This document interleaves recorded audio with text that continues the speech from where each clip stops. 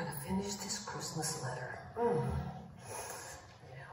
Oh, wait a minute. Let me put these babies up.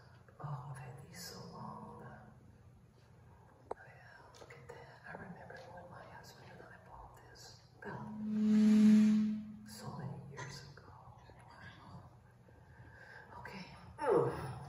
Okay. Dear Christmas, you and I have been on long terms of goodwill for many times, many years. How long would you say it's been? Oh, it's been about years, Well, let's say that and assume a tinge of less enthusiasm as a baby.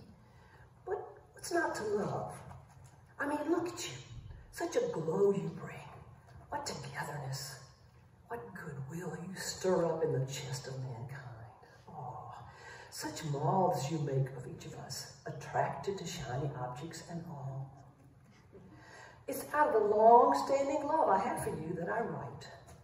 For all of our fa-la-la-las and the deck the halls, well, huge fan, of course, by the way, long-time admirer and supporter of every sleigh that is both one horse and open. With every lovely side dish we've added, thankfully we've not yet overshadowed entirely the centerpiece around which the festive table is set, a long-awaited baby in an unexpected bed. Oh, high fives all around for that way, yes, because that baby means something to even the Grinchiest Scrooge among us.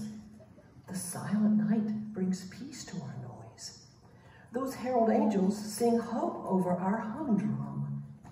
That star, it pierces our darkness. So, thank you for that. Let me see.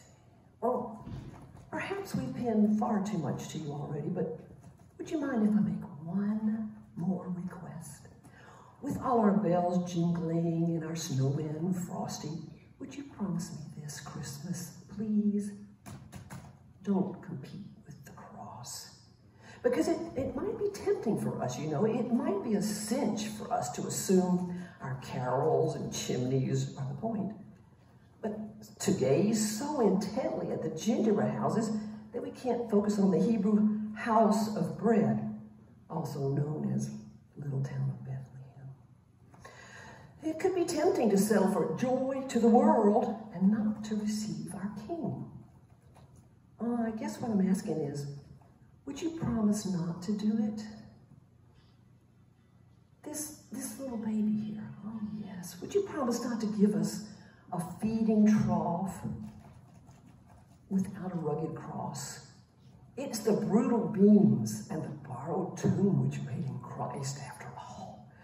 And if not for Christ, then where exactly is your Mary anyway?